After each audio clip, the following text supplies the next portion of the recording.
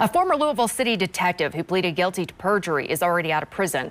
Mark Handy agreed to the plea deal on May 11th. This morning, he was released from the Meade County Jail, where he was being held for his one-year sentence. He will serve the rest of his term on home incarceration.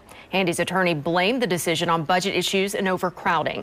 Handy admitted to lying about evidence that led to the conviction of Keith West, who spent 7 years in prison for a crime he did not commit.